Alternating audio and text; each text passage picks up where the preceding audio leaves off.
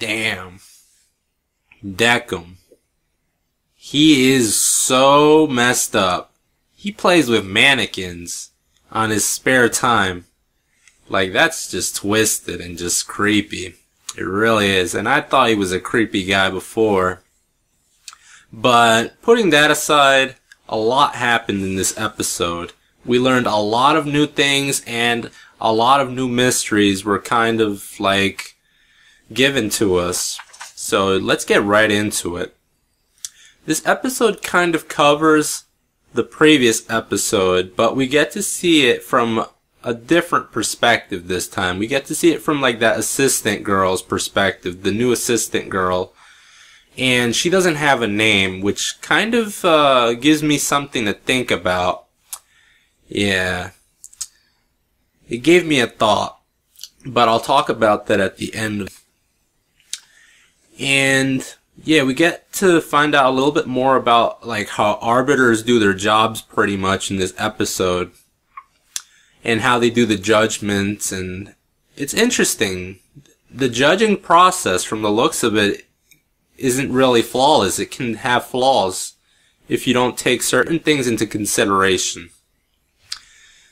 Yeah, there's certain things that weren't taken into consideration when Decim did his like his judgment in the previous episode. So in the last episode, Decim sent the wife to the void and the husband to be reincarnated, pretty much. Which is like the whole Hinduism thing from the looks of it. They don't have like a heaven or hell from the looks of it. Yeah, so we're following the Hinduism type religion with this. Which is pretty interesting. I like the idea. But he made a mistake. From the looks of it, he made a mistake. I'll talk about that at the end of this review, though. So much to cover. So, we find out that arbiters can actually get memories from the people they're judging. They get the memories beforehand, but they don't get like all of the memories. They get like images and whatnot. So they can definitely misinterpret certain things pretty much. They can misinterpret things. Yeah, when the wife, in the previous episode, when she said that she cheated on the husband, Decim really believed it. Because he saw one image of her having an affair with another man, pretty much. But it was only a one-time thing, and he assumed that it was a long-term thing. He assumed that the baby wasn't really the husband's baby. Yeah, and it probably was. Yeah, so that was really interesting to find out. And he gets scolded at the end of the episode for making the mistake. I was like, oh man, Decim, what's gonna happen to Decim? Like, is he gonna get in trouble? Apparently, if you make a mistake, that's it. You made the mistake, there's no undoing it. But I don't know if there's any like major consequences if you do it repeatedly. He was told not to make mistakes in the future. He didn't take into consideration like the woman's feelings. She pretty much sacrificed herself to the void to save the husband because she loved him so much. Even if that meant having the husband hate her, distrust her. Yeah, she pretty much sacrificed everything for him right there. And he doesn't know it. Pretty touching. Yeah, a good episode. And she wanted to also, like, you know, try and keep him from feeling guilty about killing their baby. Yeah, because he was the driver. So, yeah, it was a good episode. Really deep.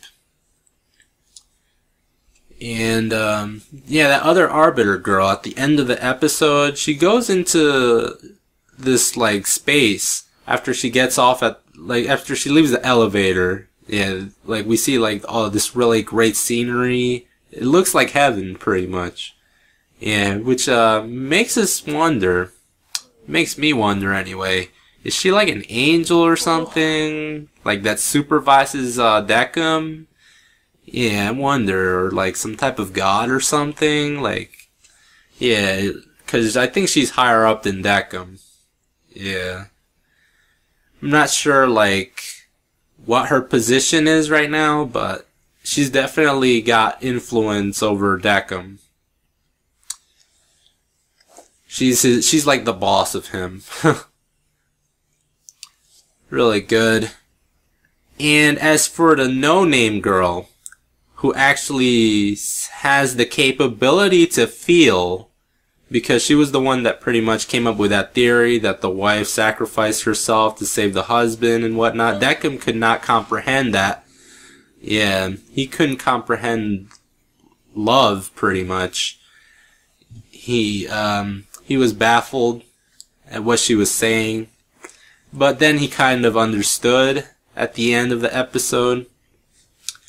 A little bit. I guess he got a better understanding. And she was told she's an assistant.